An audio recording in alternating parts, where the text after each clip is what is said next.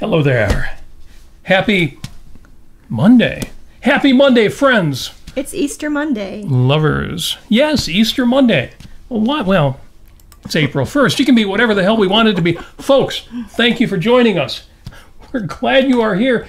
If you are here, I know I have a couple of people who just can't watch on Mondays, and that's okay. If you're going to have to catch it later, more power to you. But I do see Paul, ego sum ergo edificio.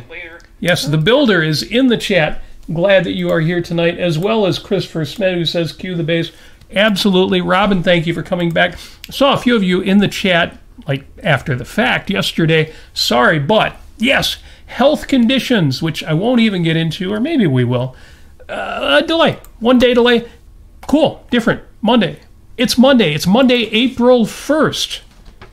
It's funny, I've got notes here for Sunday, March 31st. A couple of these are irresistible, and I'm going to have to, because I'm going to use them to tie everything together, as we always do. So, so we just want to announce that we're going to be converting to Catholicism. We're converting to Catholicism. And, yep, that's what it says right here. And you're giving a spoiler alert. Yeah, I was going to save that for later.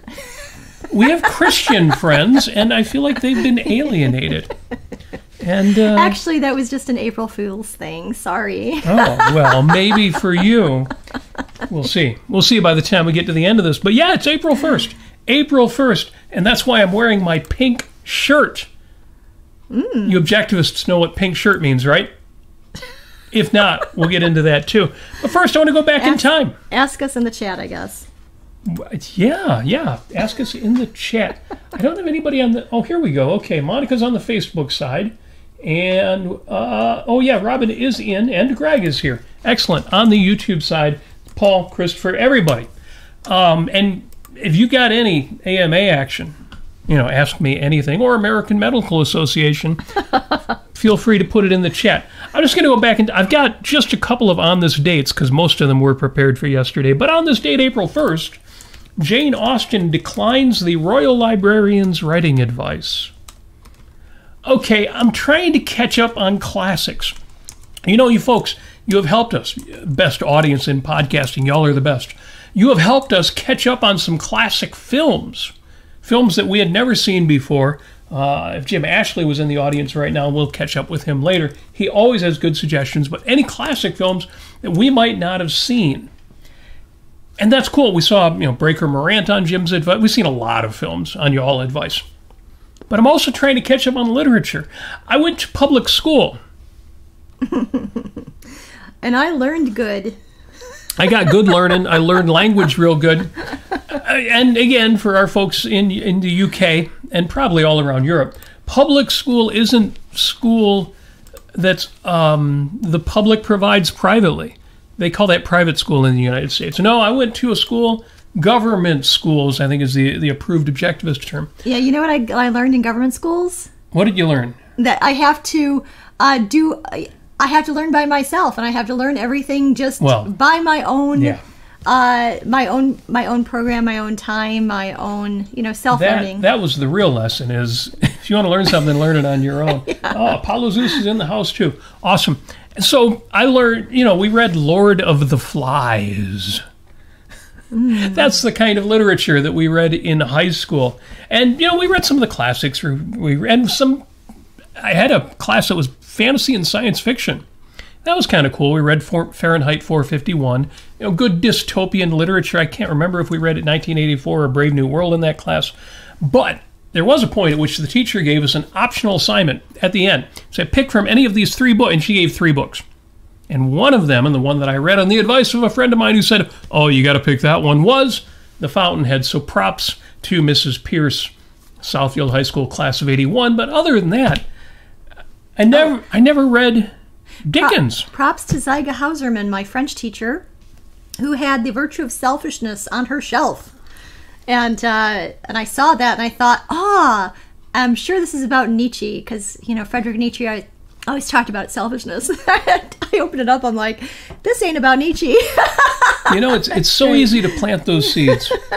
And some people go further than that. You've heard our interview with Sean Albert at the Henry Ford Academy, who actually teaches Ayn Rand as part of both economics, history, and he's not teaching literature, but her literature as well. Yeah. Too cool. Yarenbrook was just there speaking. In fact, I've got a hidden video of his appearance. Ask me about that privately if you want to see.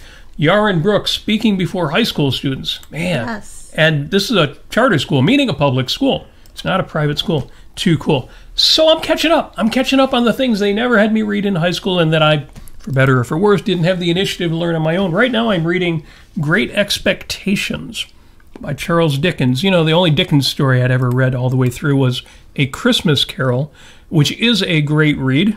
Has it lived up to your expectations? Great Expectations is living up to my expectations. It's interesting because the story starts with the young man Pip, the character. And because it starts out as a story of a young person, I immediately go to Frances Hodgson Burnett. And of course, I've read several novels by her, often considered a children's author, but some of the books that I've read, this is adult fiction. And this has got the same kind of adventure to it. Now, Dickens, being a bit of a socialist, he's not just critical of the rich, he's critical of all classes. Mm. He gives everybody a hard time. But he also elevates everybody, or at least the characters that he wants to elevate. So yes, good book, recommended. And just like the last couple of older novels that I've read, I can recommend this to you. If you start reading it, you can read it online. Anything that's out of copyright, usually anything that's over 75 or 100 years old, you can find those at Project Gutenberg, which has every non-copyrighted or out-of-copyright book ever written, or just about. But you can also find them at their sister site, LibriVox, which has free audiobooks of all of these. And if it's out of copyright, you can also find them at bookstores, usually pretty cheap. So, our Barnes & Noble, which is the chain that we have around here, around Motown, they publish their own hardcover or softcover editions, reasonable prices because they're out of copyright. But it's their own. So, you spend $15 on a book like this, and it's cool to be able to read the Dead Tree version, the version on paper. Mm. And I recommend it. I recommend doing all three. You'd be like, well, I'll get it on Audible. That's cool. But sometimes you hear it on Audible and you miss stuff. You don't even know what, we're going back to 1800. Why am I saying 1980s? 1800s English. And there are words there that if I didn't read it on the page, I wouldn't have understood what was said. I recommend all of them. Like totally and tubular and gag me with a spoon. Now, that was the 1980s, which was the last great decade, the last great decade of optimism. So, yes. This was the day when Jane Austen declined the royal librarian's writing advice. It's funny. She got a letter from the Reverend James Stanier Clark, the librarian to England's Prince Regent. Now, this is the future King George IV. Suggesting she write an historic romance. That's interesting. My notes here say a historic romance. I think we talked about that last week. Why do we say an historic? Well, because H is a vowel. H is a vowel. Sometimes. Really, kind of. It's play acting. You can do that on April 1st. And it's funny because Jane Austen wrote back to the Reverend James Stanier Clark, the librarian to the Prince Regent. She said, I could not sit down to write a serious romance under any other motive than to save my life. She wrote this in 1816, on this date, April 1st, after she had already written Sense and Sensibility and Pride and Prejudice and Emma, so I actually have to catch up on Jane Austen. I'll be hitting some of those novels too. Now, if you have any suggestions for old novels, old books that you may think I've already read, but there's a good chance that I haven't, I'm catching up. I'd like to know this too, because I'm in the same boat. Yeah. The classics kind of, I learned about the classics through the movie adaptations. That's true. Basically. That's true. I saw the 1950 version, which is the best version. Jose Ferrara's Cyrano de Bergerac, yes. Before I ever read the play. And part of the problem, too, with classic stories like that is once you find one that you really love, you read it over and over again. So I don't know how many times now I've actually read Cyrano, not in the original French, but the great translation by Brian Hooker. Yeah. And if I've read that book 5 times, maybe more, that means what I should have done is I should have read it once and then read 4 other plays. So help me out. What should I catch up on? Greg Lewis says, War and Peace or Moby Dick? Well, I mean, Great Expectations is over 500 pages, so I was about to say, what are you trying to do here? But some books are longer than others. Maybe that is a good idea. Apollo says Jane Austen is good. Yes. That's where I need to go. I don't know where to start. Probably Sense and Sensibility. I've seen adaptations, but you watch these movies and then you read the book and you're like, oh my God, the book has everything I wished the movie had. As great as Jose Ferrer is, there's only so much you can put in a movie. But then you read Cyrano de Bergerac and you're like, oh, the plot makes so much more sense and the actions are so much more heroic, understanding the full context. Yes. Oh, by the way, we've got Steve in the Facebook chat. And he says, Anthem was part of his kids' American Studies class. That's really cool. And the man with the really regal name, Jose Roberto Briones Hernandez, says, Anthem is my favorite novel. Jose, when you pronounce your name, you should have a hat with a big white plume, and you should, after each word you say, you should sweep the floor with your hat and announce yourself in that way. So cool. Most excellent. Also on this date, it's Jeff Porcaro's birthday. Now, we lost Jeff Porcaro, one of the great drummers, the great session drummers. Of course, he was the drummer with Toto, which brings me back to, we were just doing karaoke night before last. Everybody should sing. I've told you before. It was so much fun. My Post-it note of the week has been the word sing, and probably should do that again today. Everybody should sing. The best feeling when you're doing karaoke is if you say you know a song, you've heard it like dozens and dozens of times, and you think to yourself, you know what? I wonder if I can do that on karaoke. And sometimes it doesn't always work, but when it does, and you've never actually sang before, you've never even practiced it, and you go up there and you think, boy, that's a lot of lyrics, but I'm going to try to do it. And you do it, and it actually works. And it's just so fun when you have this sense of accomplishment. Too cool. And it gets back to, why is Robert wearing a pink shirt today? We'll get to that, but one of the tricks to karaoke is you need to karaoke with supportive friends, family, lovers. Be with people who, no matter what you do, they'll have a big smile on their face. Even if they're laughing, they may be laughing at you, but they're also laughing with you. Sing. I've got somebody near and dear to me who will not sing in public, will not sing karaoke. This person is very self-conscious, and it breaks my heart. Someday this person will. They'll get old enough and they'll say, "Oh, frick it, man. Who cares? Right. I don't care what anybody says or thinks. I'm just going to do it." Greg says to go with the pink bunny ears. I wish I had the pink bunny ears. They're somewhere in storage. Well, we did. But this. you painted this. I think it looks better on you than me. I don't know. Well, it doesn't go with the hat. I don't know. It looks pretty good on you, Robert. Yeah. With your shirt. Yeah. I like it. I don't know. I think it's cuter on you, but then everything is cuter on you. All right. So yes, but no, that's not why the pink shirt. We'll get into that.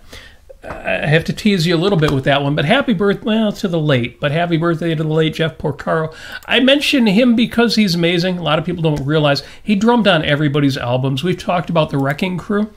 Last week we celebrated Carol Kay's birthday. Again, bass player to 1,000 records that you didn't realize she was the musician and not the guys in the band that you thought. Jeff Porcaro is a drummer, and just listening to him on other people's albums as well as the albums of Toto. One of my all-time favorite albums, 70s albums, is an album called Silk Degrees by Boz Scaggs. If you've never heard it, just put it on. Listen to it all the way through. Some of it will sound poppy and 70s-ish, but some of it really stands the test of time. 3 members of Toto were actually involved in that, on that album. Hungate, the bass player, and one of the keyboard players. It might have been Jeff Porcaro's brother, or it might have been the other keyboard player. Anyway, birthday to celebrate there takes me back to an album I really appreciate. Now, yesterday, March 31st, was the anniversary of the date the Eiffel Tower opened. And, of course, that was in my notes for when we was going to do the show yesterday. And all I wanted to really say about that was, well, I don't know. We could talk about that for a long time. Yeah, we can. But did you know the Eiffel Tower, for example? This will sound silly, but I didn't know this until, maybe 10 years ago. The Eiffel Tower was named for Gustave Eiffel, the man who designed it. Yes.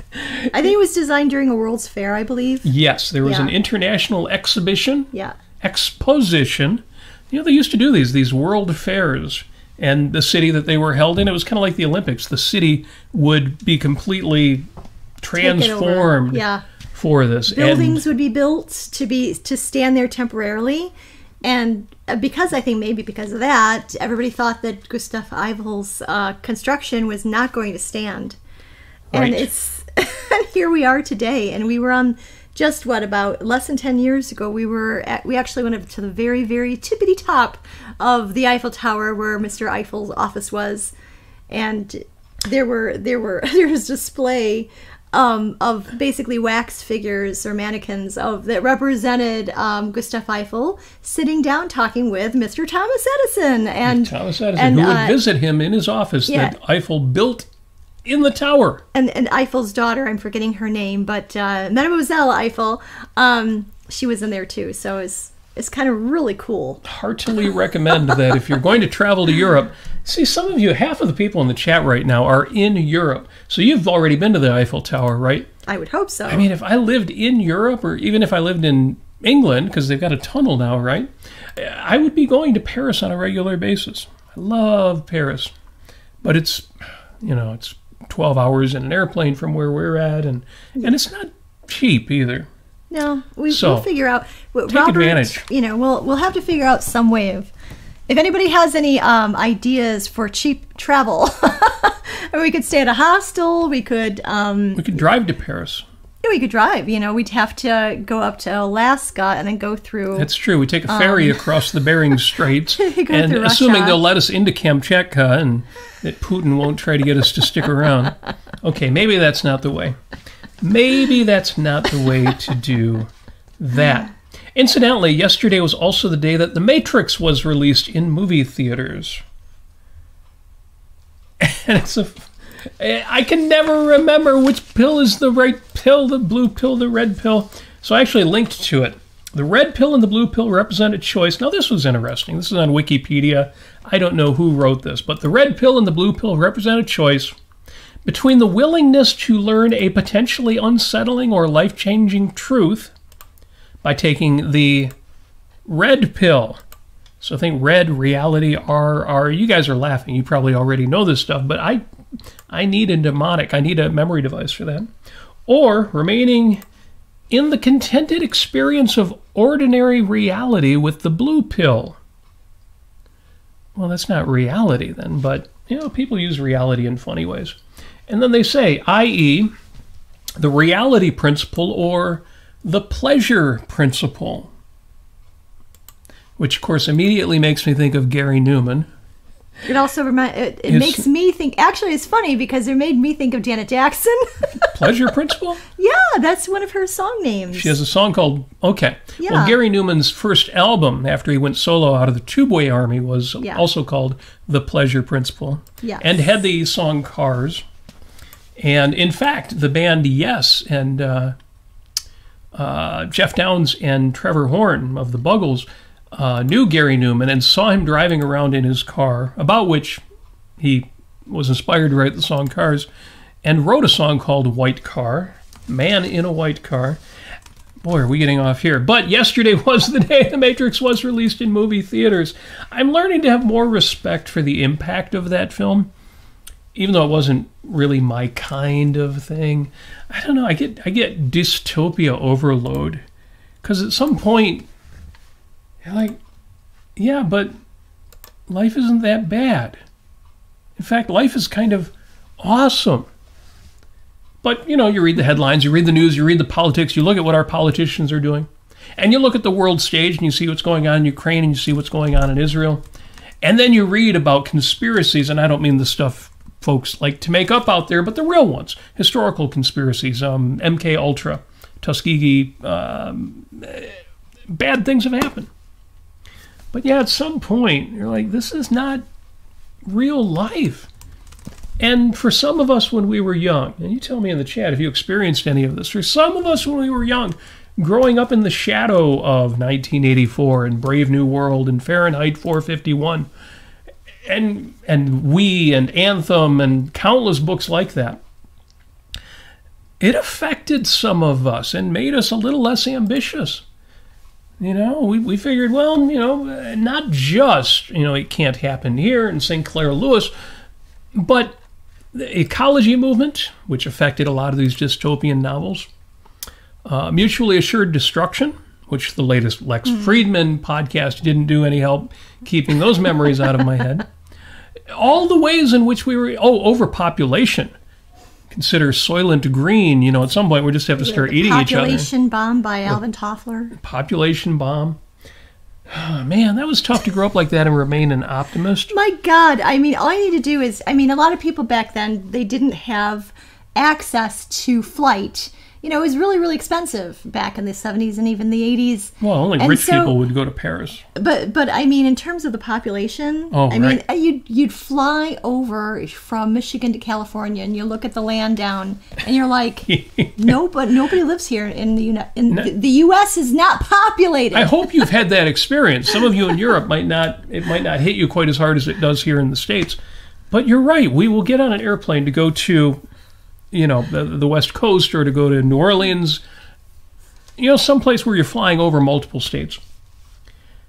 And it is so green and empty. Yeah. And, well, like heaven, it's downright boring. There's nothing there. There is so much more room. Now, you know, back when the population bomb was written, they believed that if the Earth ever hit 7 billion people, we would experience mass starvation. There was literally, because they did the math, there's not enough farmland to feed the world. Oh, wait.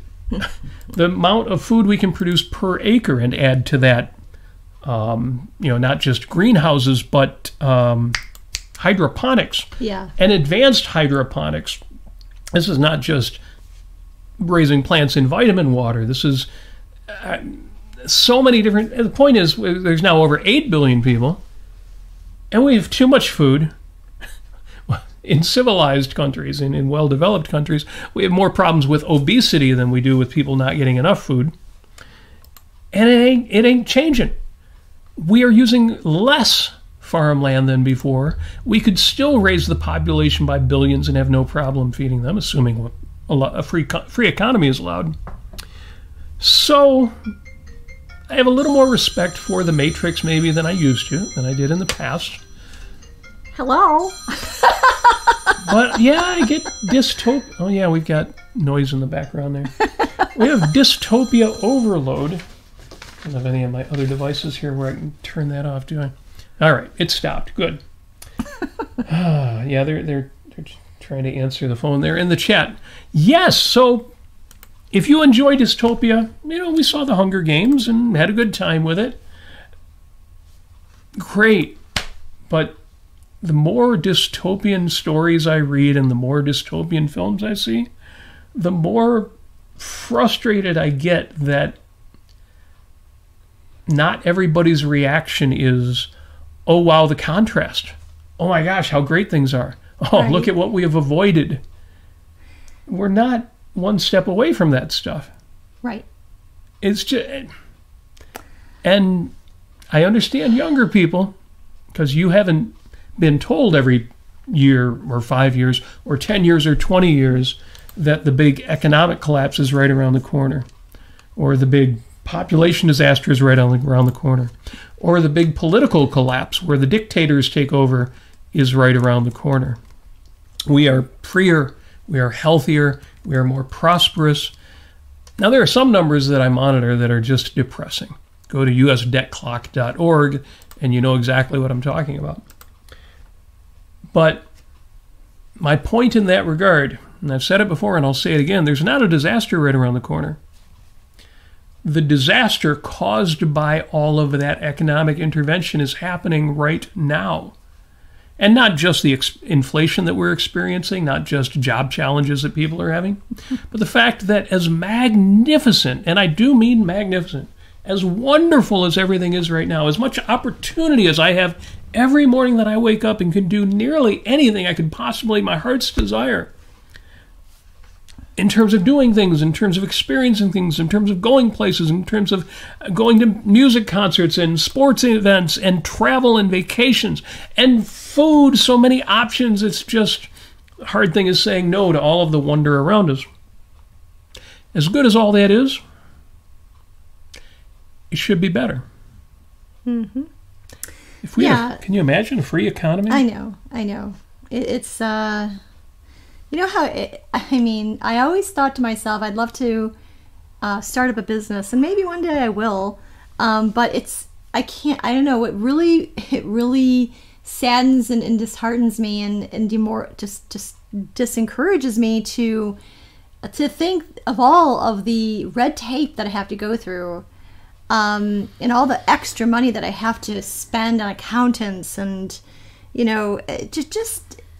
just to be in compliance with the law so I don't go to jail because I created a business, which should be applauded, which should be, which should be the easiest damn thing to do in the world, is to just put an organization together, have a business model, produce, and work with other people, and not have to worry about, how, what kind of people you're hiring or anything like that. Just be with people and make something good and create and profit by that effort. That's the simplest thing in the world, and it really pains me to think that behavior is being discouraged. It is massive destruction. Yeah. At the same time, the point I'm making is, don't let that stop you. Right. We still have more opportunity than ever before. And we need to capitalize on that. We need to show them that they can't stop us. Those of you who know Ayn Rand's novel Atlas Shrugged will know you've got a group of people who are convinced that the country is so far gone that everybody, including the producers, needs to be fought.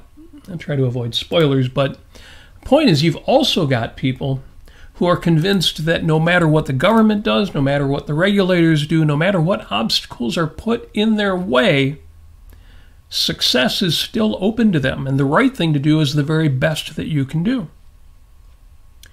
I call them Team Dagny and Hank. Yeah. And I am, in 2024, in the United States of America, and I think just about anywhere that I might live in the world right now, certainly Europe, and we know people in China who are of the same mindset. I think just about anywhere, the possible exception of a few places in the Middle East. Although, Keith has been in Dubai recently, and even in Dubai, it's amazing. For all, that's a place that should be much better than it is. Point is, as good as things should be, I am 100% Team Hank and Dagny. We are not living in the last days of the Roman Empire, and we are not living in the last chapter of Atlas Shrugged. I encourage you, if you let any of the dystopianism get you down, and especially if you let it sap any of your ambition, don't do what I did when I was a teenager. Well, I don't know if I'm going to go to college. I don't know if I'm going to do this. I don't know if I'm going to do that. No. Success is absolutely possible. Read more success stories and read more fiction. This is the kind of stuff that will make you think, oh man, I only got one life. I need to make it maximum awesome. So that's what I would say about that. I feel a little bad that we missed, there were a whole bunch of really cool birthdays yesterday. Well, we could, it's birthday plus one, that's all. We can celebrate a few of these people. Well, it was Rene Descartes' birthday. Cogito ergo sum, our friend Paul, ego sum ergo edificio, has stolen that line and used it to much better effect than Rene did. But it was also it was also Bach's birthday. The Bach. Johann Sebastian Bach. The whole Bach family were amazing musicians, but Johann Sebastian Bach, he basically created classical music as we know it. This is one of the things I want to do. Is I've got actually some book of Bach's, just short pieces, and there's, I've got. Are they arranged for alto saxophone? Yeah, they're arranged for alto saxophone. It's basically first and second chair, or first and second parts, and I just want to record myself playing saxophone and harmonizing with that, because Bach's harmonies, oh my God, they're so there's such a serenity, unlike any other music I've ever heard in my life. It's interesting because so good. Mozart's like that. He's serene, but Bach knew when to be dissonant. And in a way, yeah. And so in some ways he goes deeper than Mozart, even though Mozart advanced classical music from Bach. And there's nobody like Grandpa, nobody like Bach. Grandpa Bach. Yeah. And coincidentally, it was also Joseph Haydn's birthday. And Ewan McGregor. So, everybody should go watch Down with Love. Yes, and everyone was like, Ewan McGregor, the Star Wars. Anakin Skywalker. No. Oh, no, he wasn't Anakin. He was... I forget.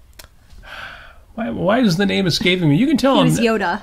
No, Yoda's student. Alec Guinness's character. Anyway, let us know in the chat. This is so weird. I feel like there's this hole in my head. His name was... Somebody's going to tell... Obi-Wan. Obi-Wan Kenobi. Obi-Wan. I watched the Obi-Wan television series. It was actually pretty good. Why did that... Yaron says that, and every now and then he just loses, and I'm... No. That's why we have to let people... I'm almost Yaron's age. Oh.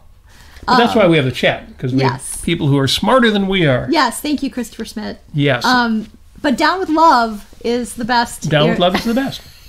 I know. He was in, Moulin Rouge and Train Spotting, if you like really intense movies, but Down with Love. Oh my God. That was fun. Renee Zellweger. So good. Silly 60s style film made recently. Well, it's sparklingly silly. It is. And all the cigarette smoking. I can't believe people still smoke cigarettes. But they do. They're out there. And I still remember the glory days when I didn't smoke, but my parents did, in the car with the windows up and kids in the car. Sorry, Mom. I don't mean to criticize. You had every right, and we tolerated it because you were the parents and we were the kids. And that's how it works. Well, doctors recommended smoking back then. Well, if you go back far enough, and if they were paid enough, yes. Speaking of, since we're using Ewan McGregor's birthday to recommend films and shows, Phil Dunster also had his birthday, only 31 years old yesterday. Phil Dunster, of course, being Jamie Tart on the show Ted Lasso. If you haven't seen the show Ted Lasso yet, it's not too late. Make it happen. I don't get Apple TV. Well, get Apple TV. I'm sure you can get it on your cell phone. Sign up for a month. You will love this show so much you'll watch all 3 seasons within a month anyway. I forgot about the Jamie Tart thing. Oh, yeah. I really enjoyed season 1. And I liked them all, but... Well, but in season 3 with him and Roy Kent... Yeah. It's so good. That was good. That's so good. Yeah. So, recommended, heartily recommended, as opposed to hardly recommended. And, and listen to some songs by the English Beat and Adam and the Ants and Adam Ant Solo. Oh, my God. Because we went to see them live, and they're still out there. Too cool. Oh, my God. These are people who are older than we are, and they're, up on stage.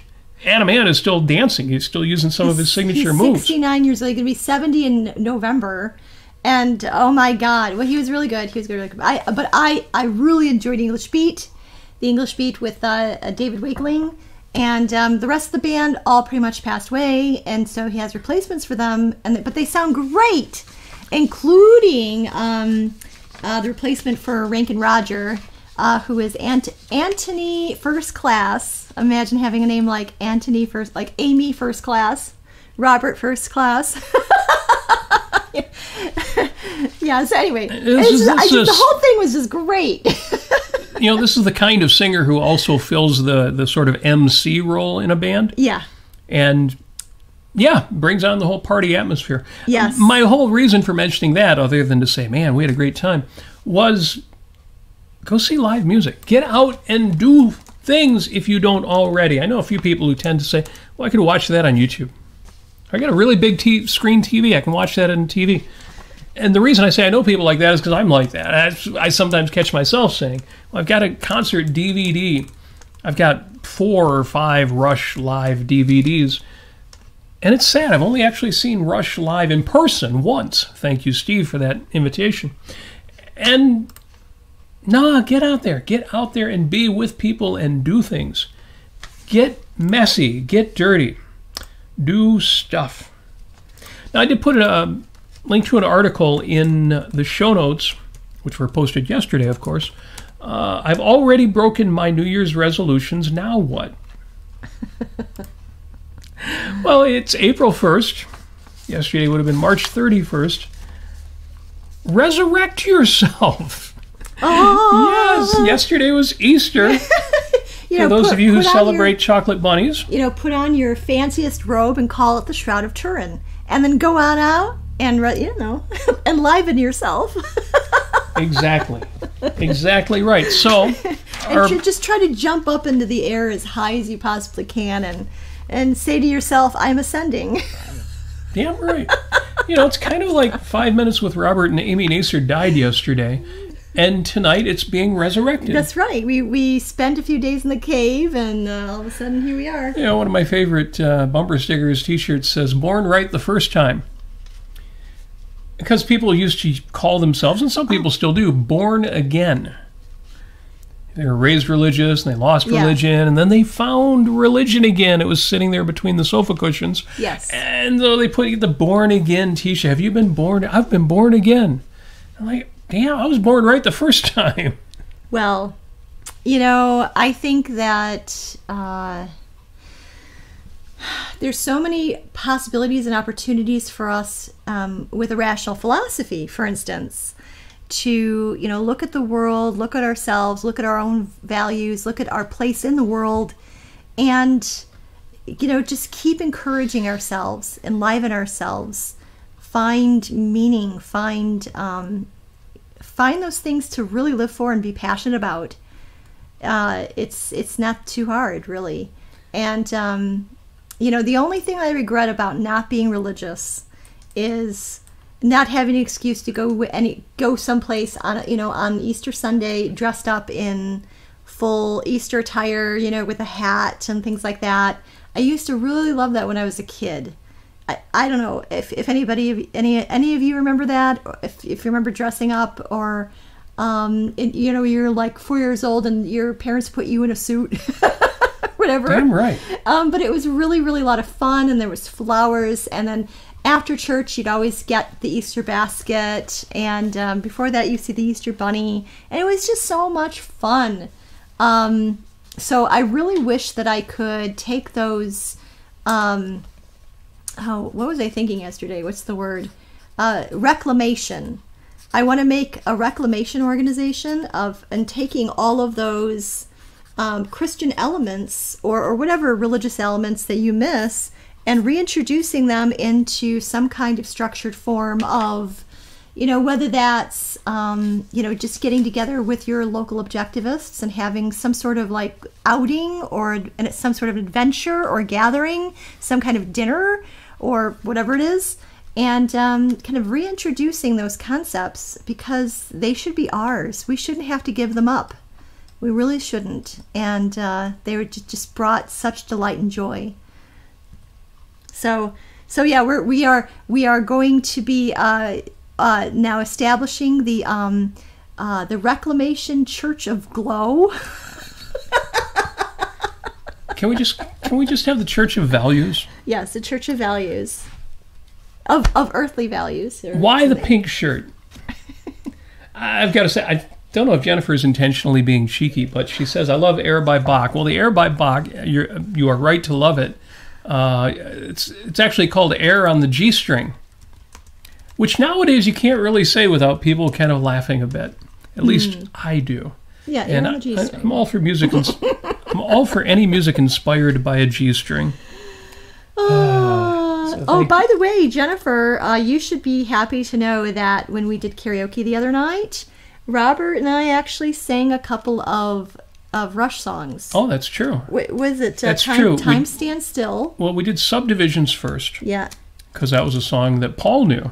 Yes. Who was here at the time, one of the friends that was here for karaoke. And we did Time Stand Still. Yeah. Which was a song that Paul was not that familiar with. But after doing Subdivisions, we get to talking about, I remember being a teenager. I remember being young. I remember going through all that stuff. And I said, well, I've got a Rush song, which may be my favorite Rush song, and it's a song for people our age. And Time Stand Still is that. Whether you're 30, 40, 60, 80, it may be my favorite Rush song. Cool. Yeah, it was a lot of fun. Yeah. So Jennifer, come on over because we have Rush songs on karaoke now. Darn right. Yeah, and Amy Mann was on that.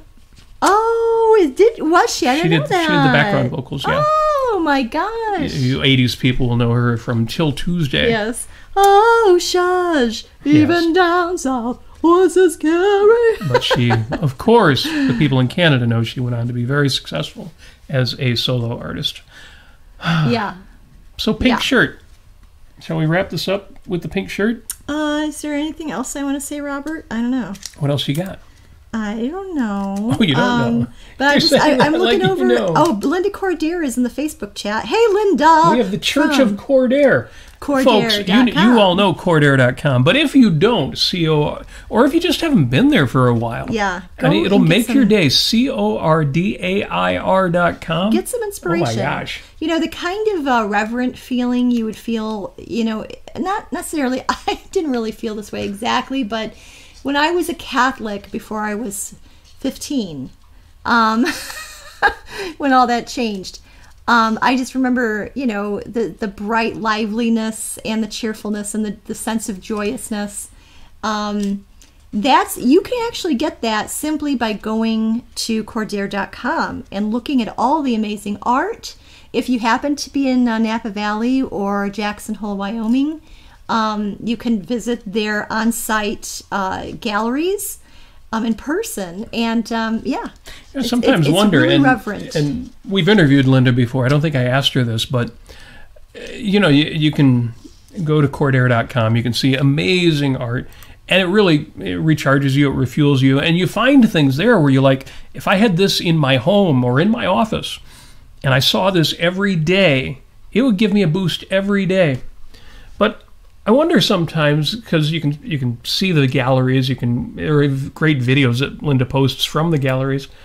I wonder if being there with all of the art isn't almost too much. I feel like you would have a value explosion. It would be overwhelming. Well, it was kind of like that because they actually transported a lot of their paintings and sculptures to the Cincinnati. It was the Austin, Ocon. No, wait a minute. Was it Austin? Or was it? I don't remember. I thought it was Austin. I want to say Cleveland. Was it Cleveland? It was great. They set up a mini gallery. I was there in Austin, but it was also in Cleveland because that was the Romantic Manifesto year. Then they were actually discussing the Romantic Manifesto. Linda's going to have to straighten us out on this one. Yeah, but anyway, I just remember that Cleveland. Sure enough, you're right. Yeah, it was there, and John Wass actually did an on-site painting. It was great to see John there doing his work. Oh my gosh, it was so good. Yes. And it was such a phenomenal thing, and I believe that Kirk Barbera was very, very much responsible for that, for transporting a lot of that. Transportation of the art. He was the hero. And, wow. And very, very cool. And I was talking about it being overwhelming, and Linda says, "No, it's wonderful." Well, she is the expert, and she's used to it. And as she said, she's taking these children, these artistic children, and she's finding them homes. It's a beautiful thing. Yes. And Linda says Kirk was our hero. So, why the pink shirt? Well, Easter, right? Sure. Day after Easter. Let me tell you a story. There was a time a few years ago on the social networks, on the Facebooks, and there was somebody on Facebook. I'm not going to name the name. You may know who this is. It was just some person. Some person. In fact, it was before the Austin Ocon because we met one of the victims of this person after that. And he put up a humorous post, but he didn't say it was humor. He put it up real men don't wear pink shirts. And, of course, it started a conversation, which you would hope if you posted that you were going to start even if you really believed real men don't wear pink shirts, you would hope it would start a conversation. And it got more shticky, more and more shtick as it went along. And the original poster, the OP, really dug in. And he would not break character. And because he wouldn't break character, he stated it stronger and stronger as the comments came in.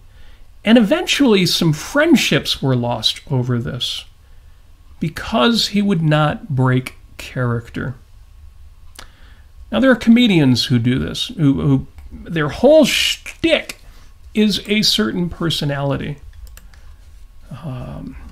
I was looking at an article on Scrooge, for example. I think of somebody like Bobcat Goldthwait, who is a little like that in real life, the way that he acts as a comedian, but he's not that neurotic.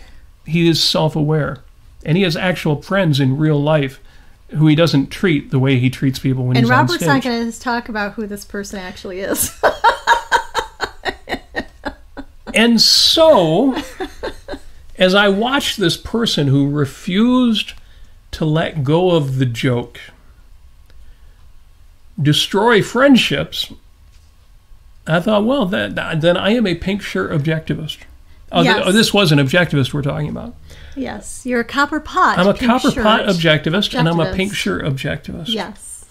And the reason I say that is, this is not my Post-it note for the week, but it's an old one. And it's the name of the book that I've worked on, not as much as I should. Values are primary. If you are letting your shtick be so much a part of your personal identity that you're willing to lose friendships over it, or you're willing to lose jobs over it, or you're willing to not even try because of it, I want you to think twice about that. If you are at a point in your life where you have obstacles that are primarily because, I'm not that kind of person. And I'm not talking about moral issues where I don't lie, I don't cheat. I'm talking about courage or bravery or creativity or panache. Think twice about that. If you have a shtick online, a personality such that there are certain things you would like to say in earnest, but you won't because you won't break character, I want you to think twice about that. But especially if you have anything that is holding you back, but you are clinging tightly to something from the past, consider letting it go. Values are primary. There are things about me, the Robert Nasir persona. Not really. I don't really have a persona. But there are things about me that I almost hate to... Well, for example, I'm not wearing the black jacket, red T-shirt. And the first couple times I did this show without a black jacket and a red T-shirt, I thought, wait a minute, that's kind of the shtick. That's what I do. And the first 75 or 100 episodes of this show was black jacket, red T-shirt. Yeah. And then at some point you've got to say, wait. That had its value. It could still have its value. But it's getting in the way of something else that I care more about. And a tiny example, irrelevant, not important, but I've watched this stop people or watched it affect relationships, and it doesn't need to. Values are primary. It's what I take away from Easter, the season of rebirth, the season of resurrecting yourself. I think every time I think of resurrect, I think respect. Respect yourself. Well, respect isn't something you do to yourself. It's something you do to other people, or other people should do to you. Well, no, actually, you should respect for yourself. Except now I think resurrect yourself. Be reborn. Well, don't be reborn, but, find little things where you think, I'm not that kind of... Wait, that's a handicap I've imposed on myself. I can be that... I'm going to be that kind of person. I'm going to do that thing. I'm going to overcome that obstacle. And the reason is, and this is the real Post-it note for the week, if you want to live well, you need to live well.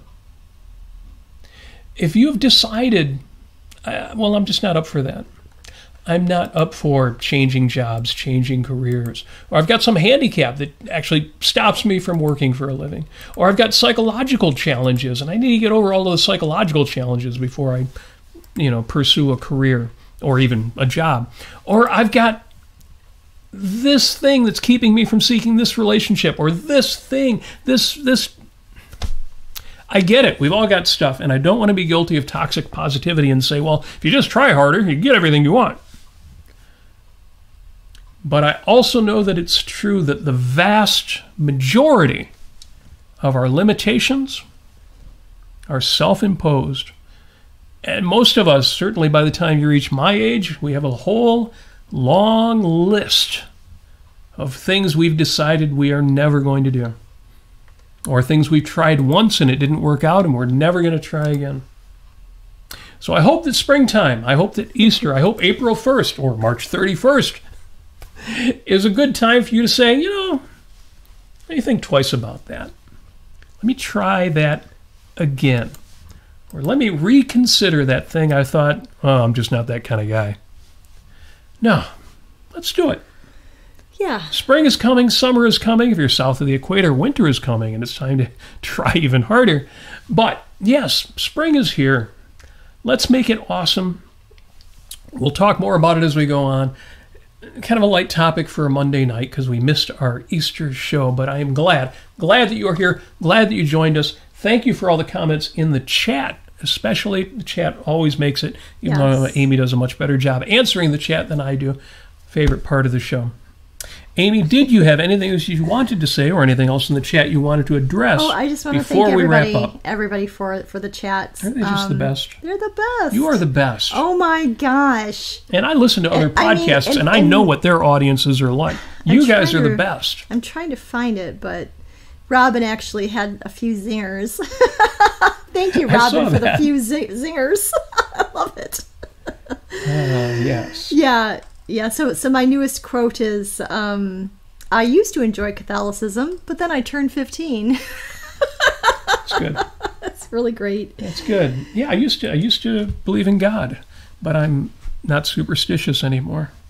Yeah. Yeah. Well, then I found an actual reality-based morality that helps me tremendously. And Heinlein said, "One man's religion is another man's belly laugh." I think that's a little rude depending on who you're talking to, but I totally get it. Folks, if you are religious, well, I probably don't have anything to say about that, but I don't mean to be offensive to our folks in the audience who are religious. I'm going to guess the majority of the people who listen to this show aren't, but I know that some of you are, and, more power or higher power to you.